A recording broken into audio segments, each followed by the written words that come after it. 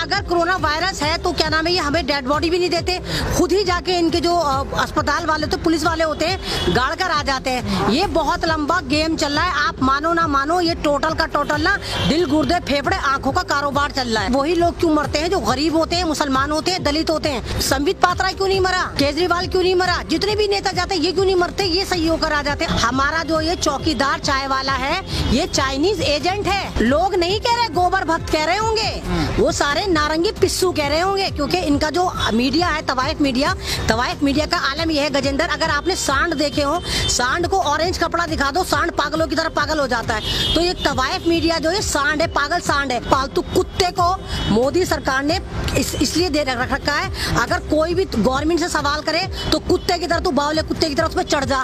कोई भी हुकूमत की नीतियों को कुछ कहे तो उस पर चढ़ जा। तो कांग्रेस इनको इजी टारगेट मिलती है तो कांग्रेस में कूद जाते हैं। 6 साल से मीडिया यही तो। संबोधन को कैसे देखती हैं? जो 16 मिनट का संबोधन था, लोगों को लगा कुछ अच्छी बातें मिलेंगी, कुछ नया बताएंगे, लेकिन लोगों के कमेंट्स आ रहे हैं उस पर। आप क्या राय रखते हैं उस पूरे संबोधन पे? गजेंद्र, मैं तो यही कहूंगी कि वो 16 मिनट का संबोधन था। अगर तुम्हें पता हो, जब जब मोदी जी मन की बात करने आते हैं तो भारत के मुंह पे जोरदार चपत लगता है, क्योंकि 8 करोड़ सीधे हमारे चले जाते हैं। तो 8 करोड़ का वो भाषण था जो 16 मिनट दिया, और उसमें हराम है। इन्होंने चाइना का जिक्र भी करा हो, नेपाल का जिक्र भी करा हो, भूटान का जिक्र भी करा हो, लंका का जिक्र भी करा हो, कोई जिक्र नहीं करा। क्या जिक्र करा? टोटल का टोटल कोरोना वायरस का ठीकरा पब्लिक पे फोड़ दिया और कहा तुमने लॉकडाउन का सही से पालन नहीं करा, इसलिए कोरोना वायरस फैल रहा है। हम तुम्हें चावल देंगे, हम तुम्हें दाल देंगे, हम तुम्हें आटा देंगे, नवंबर तक देंगे। क्यों? पहले आपने कुछ दिया था जो आप अब देंगे? आप ऐसे ही देंगे जैसे ट्विटर पर दिया था। तो ये सारे ड्रामे हैं। और मैं तो कोरोना वायरस के बारे में भी आपसे भी कहती हूँ, आप भी सवाल करो, मैं भी कर रही हूँ। अगर कोरोना वायरस है तो फिर कोरोना वायरस से सिर्फ वही लोग क्यों मरते हैं जो गरीब होते हैं, मुसलमान होते हैं, दलित होते हैं। संबित पात्रा क्यों नहीं मरा, केजरीवाल क्यों नहीं मरा, जितने भी नेता जाते हैं ये क्यों नहीं मरते, ये सही होकर आ जाते हैं। और जब कोरोना वायरस का कोई वैक्सीनेशन नहीं है तो फिर ये सही कैसे हो गए, है ना? और अगर कोरोना वायरस है तो वो तो हर जीव को होना चाहिए। तो ये पशु पक्षी, कुत्ते, बिल्ली जो घरों में भी पले हुए होते ये क्यों नहीं मर रहे? और अगर कोरोना वायरस है तो क्या नाम है, ये हमें डेड बॉडी भी नहीं देते, खुद ही जाके इनके जो अस्पताल वाले तो पुलिस वाले होते हैं गाड़ कर आ जाते हैं। ये बहुत लंबा गेम चल रहा है, आप मानो ना मानो, ये टोटल का टोटल ना दिल गुर्दे फेफड़े आंखों का कारोबार चल रहा है। 100। क्या आपको लगता है कोरोना नहीं है देश में? कोरोना है ही नहीं देश में। क्या जिस चाइना से फैला था उसमें नहीं तो कहाँ होगा? आप अमेरिका में देखें, अमेरिका ने टेरर मचाया था, कोरोना करा था। अमेरिका में सबूत आ गए थे कि सारी की सारी डमी डाली गई थी वहाँ पर, जो बिल गेट्स ने बनाकर डाली थी। उसके बाद आप देखिए अमेरिका में अभी बगावत चली थी, करोड़ों की तादाद में 45 शहर अमेरिका के सड़कों पर आ गए थे। तो उस वक्त कोरोना छुट्टी लेकर चला गया था क्या कि भाई मैं अब मुझे सड़कों में नहीं फिर सकता, मैं घरों में जा रहा हूँ। और उसके बाद आज तक अमेरिका में कोरोना का एक केस नहीं आया। तो कहाँ गया कोरोना? लेकिन कल के 16 मिनट के मोदी जी ने अपने संबोधन में छठ का 2 बार नाम लिया और कहा कि नवंबर तक 5 किलो चावल और गेहूं मिलेंगे। क्या लगता है, एक तरफ तो कहते हैं वो भारत को आत्मनिर्भर बनाना है, दूसरी तरफ वो लालच दे रहे 5 किलो का कि 80 करोड़ लोगों को हम 5 किलो नवंबर तक राशन देंगे। तो गजेंद्र एक बात बताओ, उन्होंने छठ का जिक्र करा, इसका जिक्र करा, उसका जिक्र करा। उन्होंने ना तो ईद का जिक्र करा, ईद पे हमें नमाज की इजाजत नहीं दी गई। अब हमारी रिसेंटली बकरीद आने वाली है, ना इसका जिक्र करा, है ना? अभी जगन्नाथ है, यहाँ पर रथ यात्रा की परमिशन दी गई। तो फिर हमारे मजहबी त्योहारों की क्यों नहीं दी जा रही? यानी सीधा सीधा मुस्लिम समाज के पे हमला कर रहे हैं, ताकि मस्जिदों को इतना लॉक कर दिया जाए, इतना बंद कर दिया जाए कि मुसलमान भूल जाए कि मस्जिदें हैं भी, उनके तीज त्योहार हैं भी। और ये क्या 5 किलो का लालच दे रहे हैं और 80 करोड़ को कह रहे हैं? क्यों? भारत की क्या जो जनसंख्या क्या 80 करोड़ है? भारत की टोटल जनसंख्या 137 करोड़ है। तो और जो बाकी है क्या वो भूखे मरेंगे? उनका क्या होगा? वो कह रहे हैं अमीर लोग हैं जो बाकी बचे। कोई अमीर नहीं है भारत में। भारत में सिर्फ अंबानी अदानी 10-12% ही अमीर है, इतने सारे अमीर नहीं है। और जैसे ही इन्होंने राशन पहले बांटा था, सड़कों पर लोग चल चल के मरे थे, मजदूर मरे थे, दलित मरे थे, मुसलमान मरे थे, मजदूर ही मरा था बल्कि। तो उनको इन्होंने कुछ दिया था? 1-2 रुपए का पानी का पाउच तक नहीं दिया था। राशन तो बहुत दूर की बात है। और इनकी ही जाहिल स्मृति ईरानी कह रही थी कि बीजेपी ने 80 करोड़ फैमिलीज को खाना खिलाया था। यानी उन्होंने चाइनीज को, नेपाली को, बांग्लादेश को सबको खिला दिया था। क्योंकि अगर 80 करोड़ फैमिलीज को खिलाया था तो भारत की आबादी क्या 400 करोड़ है? 135 तो करोड़ है। एक फैमिली में अगर 6 लोग भी होंगे तो 400 करोड़ जाके आबादी। मैथ तो गड़बड़ है बीजेपी का। मैथ्स में इनके सारे कैलकुलेशन गड़बड़ है, सब चीजें गड़बड़ है इनकी। तो क्या लग रहा है कल के संबोधन में उन्होंने जो अपना भाषण दिया, क्या लगता है बिहार चुनाव को देखते हुए दिया, उस पर सारा आधारित था? गजेंद्र ये बिहार को देख के ही दे रहे हैं। छठ पूजा बिहार की, हमारे चाइनीज ने जो हमारे फौजियों को शहीद करा है सारे बिहार के। क्या है, आप मानो ना मानो, आप खुद कहोगे हमारा जो ये चौकीदार चाय वाला है ये चाइनीज एजेंट है। इसने चाइना का जिक्र नहीं करा, इसने नेपाल का जिक्र नहीं करा, चाइना का कुछ कहा ही नहीं, और फिर कह रहा है कि एक ही जमीन नहीं कब्जा करी। आप इनसे करो, कल भी तो मीटिंग थी, जब चाइना ने हमारी एक ही जमीन नहीं कब्जाई तो फिर चाइना में क्या करने जा रहे हो तुम? मीटिंग करने क्यों जा रहे हो? तो फिर ऐप क्यों, 59 ऐप क्यों तुमने बैन और किया? 59 ऐप बंद कर दी। जब उनको बैन करा तो आपने अपने संबोधन में क्यों नहीं जिक्र करा उनका? और सारी टुच्ची ऐप करी है जिसको भारतीय यूज भी नहीं करते। अगर आपको बैन करना था आप उसको करते ना, पेटीएम को करते, आप सब करते ना। और जिस टोटल का टोटल भारत में 75% कंपनियों को फंडिंग करती है, जितनी मल्टीनेशनल कंपनी है, आपने उनको तो बैन नहीं करा। और अगर चाइना, हमें पता है हमारा दुश्मन है, तो आप चाइना की एम्बेसी क्यों नहीं खत्म कर रहे? एम्बेसी खत्म करो ना चाइना की, यानी आप चाइना के एजेंट हो, क्योंकि चाय भी चाइना वालों ने इजाद करी थी। और ये हमारे मोदी जी तो चाय वाले हैं, तो इनको तो भारत जो है चाय की पत्ती के साथ फ्री में मिला है, जिसको ये बांट रहे हैं। चाइना को झूले झुला के कह रहे हैं जहाँ तक तू झूले झूल रहा है वहां तक भारत तेरा। ये हमें कोरोना से कह रहे हैं अंदर रहो, घरों में रहो, और चाइना से कहते हैं घेरो ना, जितना घेर सकते हो घेर लो, इनके बाप का राज है ना, पूरा भारत उठा के ले जाओ, ये चौकीदार तड़ी वाला कुछ नहीं बोलेगा।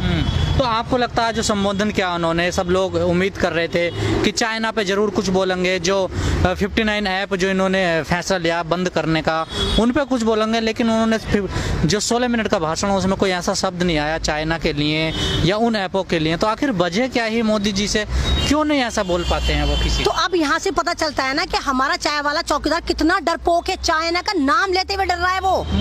यानी हम भारत जो सुप्रीम पावर है दुनिया में, हम 10वें 12वें नंबर पे आते हैं ताकत में, वहाँ हमारा प्रधानमंत्री, डरपोक प्रधानमंत्री, ये नहीं कह पा रहा कि चाइना की ऐप बंद कर दी या चाइना हमारे अंदर घुस गया, गलवाहल झील ले ली। और अब तो आलम यह है गजेंद्र, अरुणाचल प्रदेश में भी चाइना आ चुका। लेकिन लोग तो कह रहे हैं मोदी जी ने कमर तोड़ दी चाइना की ये फैसला लेकर। उनसे लोग नहीं कह रहे, गोबर भक्त कह रहे होंगे, वो सारे नारंगी पिस्सू कह रहे होंगे, क्योंकि इनका जो मीडिया है तवाइफ मीडिया का आलम यह है गजेंद्र, अगर आपने सांड देखे हो, सांड को ऑरेंज कपड़ा दिखा दो, सांड पागलों की तरह पागल हो जाता है। तो ये तवाइफ मीडिया जो है सांड है, पागल सांड है, इनको सिर्फ ऑरेंज कपड़ा दिखा दो, पागलों की तरह, सांड की तरह बावले हो जाते हैं और कुत्ते की तरह भौंकना शुरू कर देते हैं। सोनिया गांधी पे भौंकवा लो, पप्पू कहलवा लो, राहुल गांधी को, खुद अकल की बात नहीं करते। आपको नहीं लगता जो पहल करी है कहीं ना कहीं सही है? पहल तो करी है ना, बकवास पहल करी है। टिकटॉक भी आप देखना 2 महीने बाद फिर खुल जाएगा। टिकटॉक पे तो हमारे मोदी जी खुद हैं, पूरी की पूरी बीजेपी टिकटॉक पे है।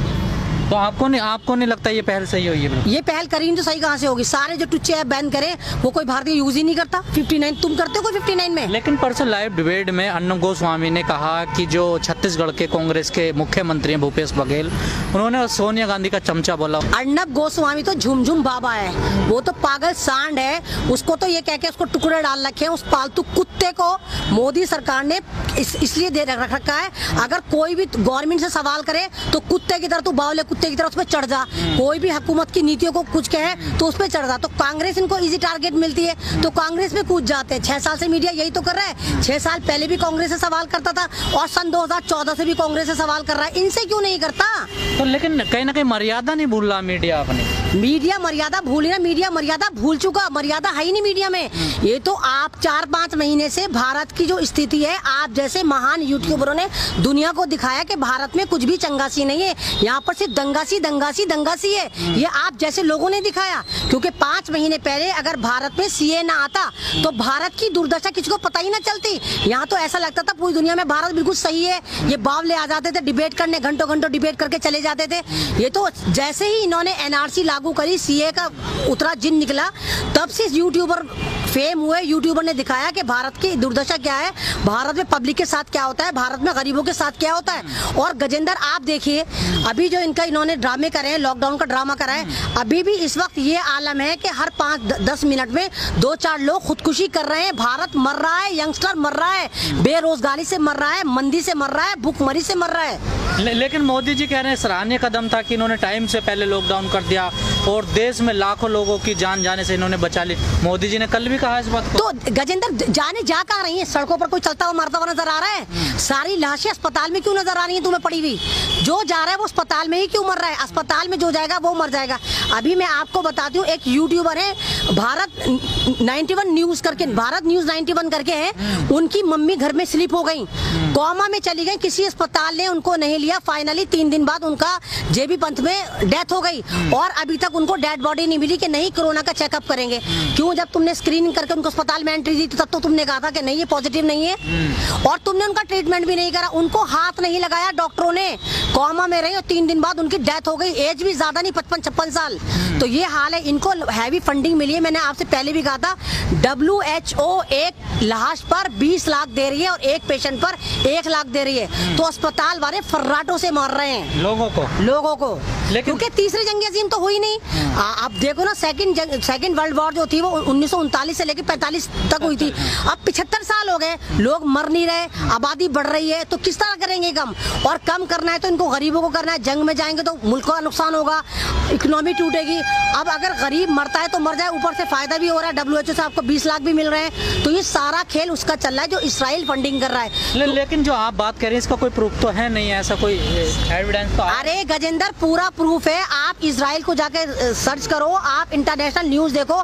इसराइल का द इकोनॉमिक्स करके मैगजीन है, उसने कहा एवरीथिंग अंडर कंट्रोल, यानी कि यहूदी कह रहे हैं सब हमारे कंट्रोल में। उसमें उन्होंने एक मैगजीन में पिक्चर छपी है जिसमें इंसान के गले में पट्टा डाला हुआ और इंसान ने कुत्ते हुए पट्टा डाल रखा है और 2 हाथ हैं। यानी पूरा WHO जो है वो 13 खानदान है यहूदियों के जो चला रहा है, वही फंडिंग करता है। तो अब ग्रेटर इसराइल बनना है। आप देखिए अमेरिका को तोड़ दिया उन्होंने, अमेरिका तोड़ दिया, अमेरिका बर्बाद हो चुका। अब आप देख रहे हैं कहीं ट्रम्प का जिक्र आता है, ट्रम्प का बयान आता है, ट्रम्प तो खुद जमीन अंडरग्राउंड हो चुका है। तो अमेरिका बर्बाद हो चुका। अब अमेरिका की सारी पावर इसराइल के हाथ में जाएगी, क्योंकि ये आपको भी पता है और मुझे भी पता है, हम माने या ना माने, चाइना जो है इस वक्त पूरी दुनिया की सुप्रीम पावर बन चुका था। क्योंकि चाइना जंग से नहीं कर रहा था, चाइना प्रोडक्ट वॉर कर रहा था। चाइना ने पूरी दुनिया को अपना इतना आदी बना दिया कि सुई से लेके मिसाइल तक चाइना बना रहा था। लेकिन कल के 16 मिनट के संबोधन में लोग कह रहे हैं कि मोदी जी ने खूब झूठ बोला। क्या आपको भी लगता है मोदी जी ने झूठ बोला? तो मोदी जी ने सन 2014 से आज तक कोई सच बोला? उस सच का तो मुझे बता दो गजेंद्र, एक सच बता दो। मोदी जी ने बोला सन 2014 में हमारे पास 15 लाख आ रहे थे, आपके खाते में आए? किसी के खाते में आए? डिजिटल भारत बनना था, बना? सिर्फ इन्होंने नोटबंदी, बेरोजगारी, मंदी, GST सिर्फ ये दिया, इसके अलावा विकास पैदा नहीं करा अभी तक। सारी बेटियां दे दी इन्होंने हमें, तो बेटा भी कोई पैदा नहीं हुआ इनका। बीजेपी नेता कह रहे थे देश में विकास हो रहा है, चहुमुखी विकास हो रहा है चारों तरफ। सिर्फ इनके जितने ही RS के भक्त हैं, ये गोबर भक्त हैं, विकास इनको नजर आ रहा है। इनका कोई लड़का पैदा होता है उसका नाम विकास रख देते हैं, तो ये कह रहे हैं हाँ विकास हो रहा है। आप बताओ कहाँ विकास हो रहा है? आप क्या आपकी मांग ये है अगर 59 ऐप्स करें हैं तो पेटीएम, वीवो जैसे जो कंपनियां हैं इनको भी बंद होना चाहिए? ये कंपनियां भी बंद हो। दूसरा, भारत की जितनी मल्टीनेशनल कंपनी है उसमें चाइना का 75 हिस्सेदारी है, 75% हिस्सेदारी है। तो आप वो कंपनी क्यों नहीं बंद करते हैं? और सबसे बड़ी बात, आप चाइना से अपनी एम्बेसी क्यों नहीं खत्म करते? जब चाइना हमारे पे इतना जुल्म कर रहा है, वो हमें इतना जलील कर रहा है और अब भी धमकी दे रहा है। उसने फिंगर 8, 7, 6, 5 तक कब्जा ली और 4 पे हमारी भारतीय सेना बैठी हुई, वो 4 को भी कह रहा है कि यहाँ से हट जाओ नहीं तो जंग करूंगा। लेकिन मीडिया तो जो मोदी जी ने जो फैसला लिया है 59 जो ऐप्स हैं उनको बंद करने का, मीडिया तो उनको मास्टर स्ट्रोक बता रही है, एक बड़ी कामयाबी बता रही है। तो मीडिया तो ये भी कह रहा है कि नहीं, भारत 1 इंच जमीन में नहीं गई और जो फौजी शहीद हुए थे वो अपनी मर्जी से टहलते हुए चाइना में चले गए थे। मीडिया ही तो कह रहा था। इसने तो सेनाओं की लाशों पे भी कारोबार करा है, उस पर भी राजनीति करी है। उसको भी मतलब बेचारे जान से चले गए, उनको श्रद्धांजलि तो क्या देते, उल्टा कह रहे नहीं मोदी जी की गलती नहीं है, सेना खुद ही चाइना जाकर घुस गई थी। तो क्यों चाइना हमारी इतनी पागल हो गई कि चाइना